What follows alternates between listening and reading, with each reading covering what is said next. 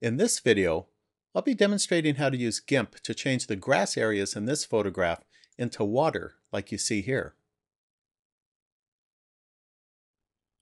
To start, we need to add an alpha channel to this photograph if it doesn't have one already. So here on the layer, right-click and select Add Alpha Channel. And then we need to duplicate this layer, and we can do that by pressing the duplicate button right here. So we can go ahead and turn off this bottom layer right now, and you can press this button right here to do that. And next we're going to use the Free Select tool to cut out the grass areas. So click on the Free Select tool that looks like a lasso right here. And then let's zoom in on the area that we're going to cut out. So I'll zoom in on this bottom right hand corner here. And then I'll pick a starting point and just click and release the mouse button. And then drag this up here and then click and release. And then I'll just go around the edge here doing the same thing.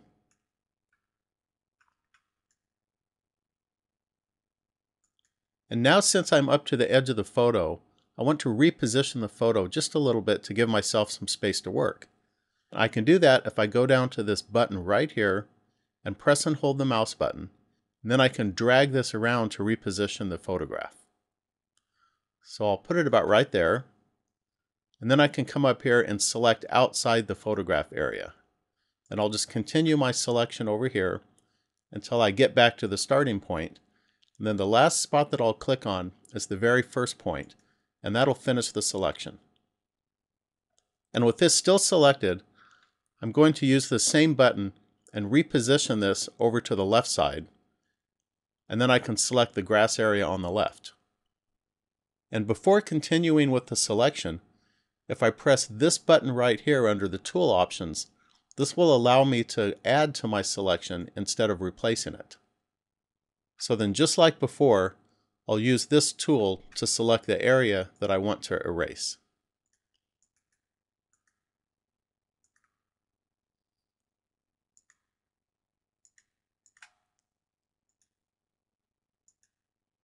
And then next, go up to the Select menu and select Feather.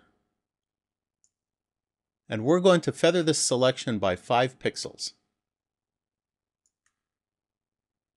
And our next step is going to be to fill in this area, and by feathering it, it'll allow the edges to be smoother. So to fill in the area, select the Paint Bucket tool, and then come down to the Tool options and make sure that Fill Whole Selection is selected. And also make sure that your foreground color is set to black, and then click in the grass area. And then go over to the right side and make sure that that's filled in also.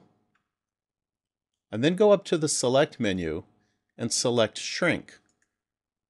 And we're going to shrink this area by 10 pixels.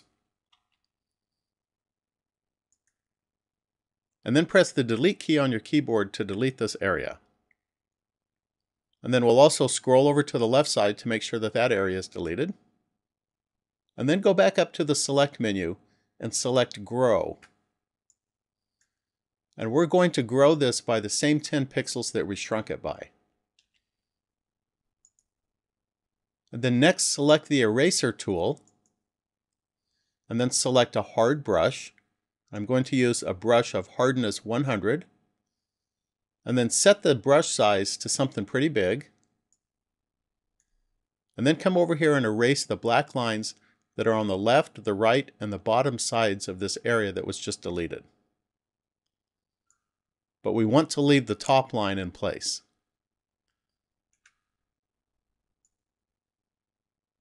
And then scroll over to the right side and do the same thing.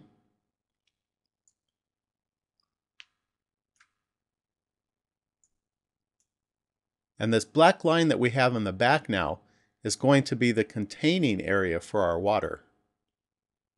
And now we can turn the selection off, so go to the Select menu and select None. And then we can zoom out on our image by going to the View menu, select Zoom, and Fit Image in Window.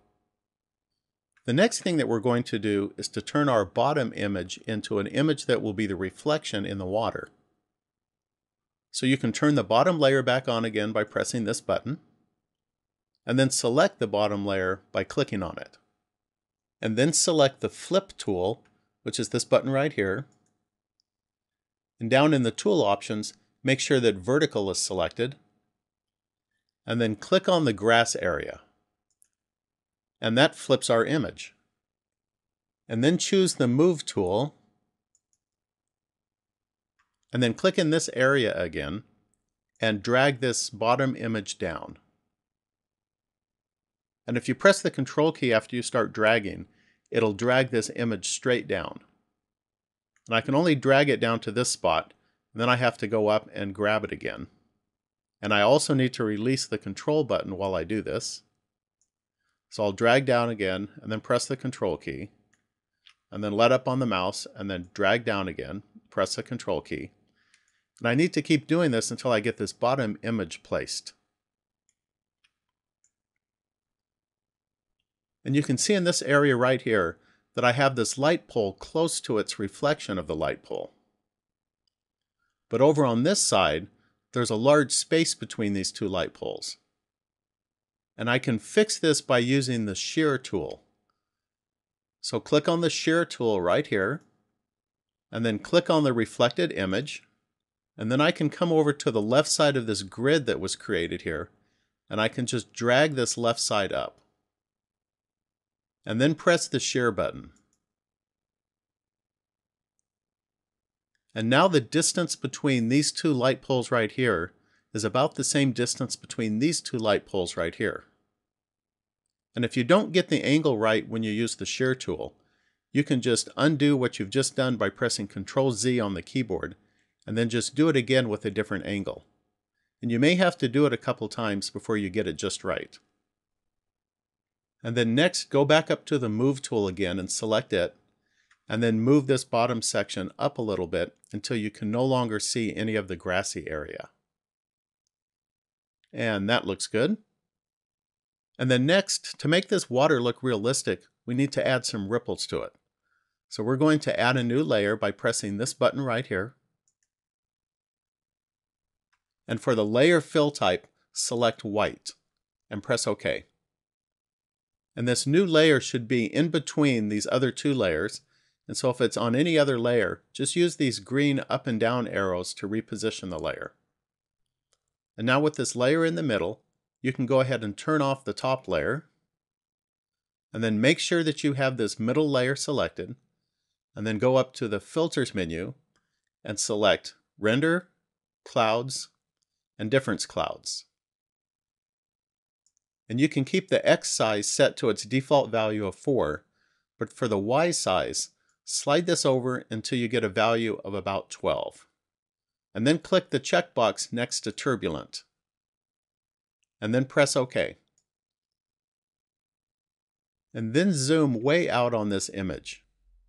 And then go over here and select the Perspective tool. And then click on the image. And then grab the bottom left corner and drag this out to the side. And then do the same with the bottom right corner. And then press the Transform button. And then we can zoom back in on this.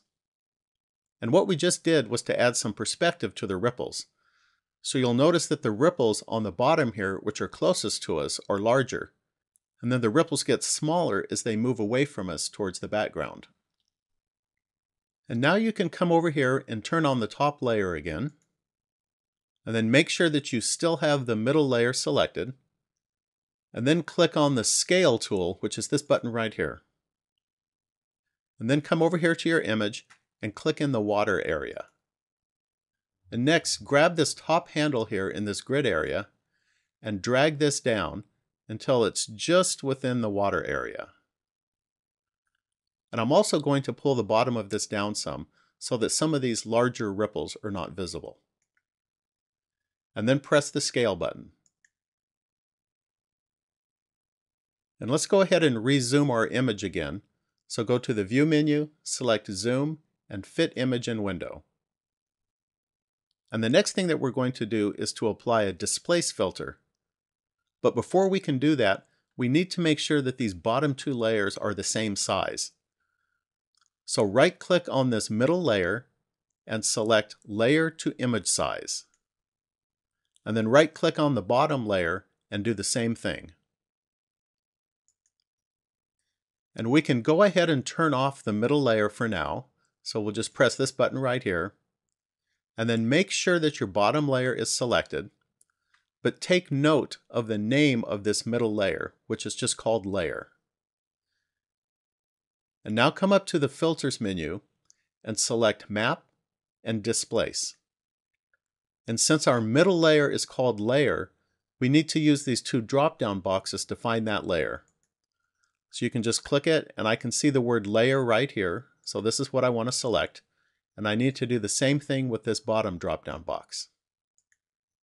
And you can leave the X and Y displacement value set to 20, but for the edge behavior, select Smear. And then press OK.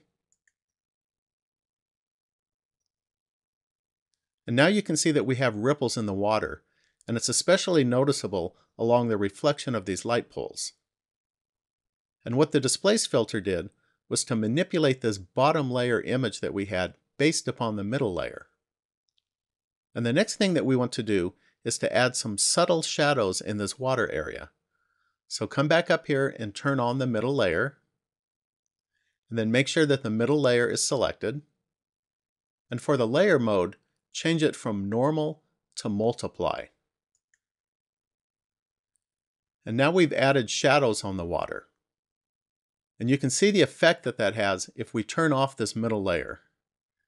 And then I'll turn it back on again. And I really don't want the shadows to be quite so dark, so I can come up here with the middle layer selected, and I can change the opacity. And I'll pull this down to about 75. And then the next thing that we want to do is to add a little bit of blur to this reflected image. So select the bottom layer, go up to the Filters menu, select Blur and Gaussian Blur.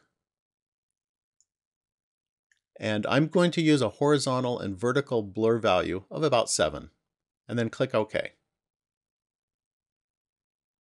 And that added just a little bit of blur to the reflected area. And as a final step, we can merge all of these layers together now, and we can do that by going to the Image menu and select Flatten Image. And now we have our completed picture. Well, that concludes this video.